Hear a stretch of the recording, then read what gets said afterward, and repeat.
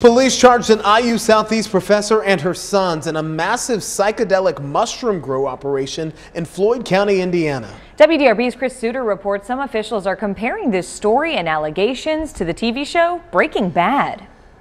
There's a trust placed in the hands of every professor who steps foot on this campus to help mold the minds of those taking their education to the next level to follow a moral compass.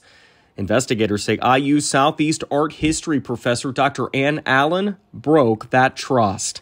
It pretty much speaks for itself. The Floyd County Sheriff's Department saying she and her two sons, Frederick and Joseph, are behind this massive psychedelic mushroom grow. It's one of the largest complex grows I've seen in my 50-year career. Other officials even comparing the allegations to the popular TV show Breaking Bad, where a chemistry teacher turns to making meth.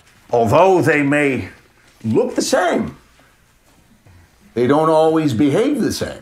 Chief Deputy Wayne Kessinger describes an elaborate setup inside this blue outbuilding on the Allen's French Creek Road property. And both floors were completely filled with shelves full of the initial grows, had two growing chambers with lighting systems, had heating systems, airflow systems. Pictures snapped inside show petri dishes, seeds, mushrooms, and more.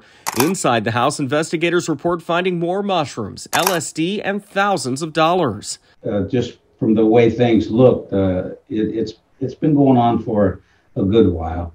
Floyd County Prosecutor Chris Lane telling WDRB neighbors have been complaining about the Allens. It got deputies to start sniffing around and staking out the property until they had enough to make 3 arrests. Our investigation has been going on for a couple months itself. On Ann Allen's IUS bio, she writes of taking students to Polynesian Islands and earning a doctorate at Columbia in New York City. Not quite the same picture investigators are painting of the professor now. In New Albany, Chris Suter, WDRB News.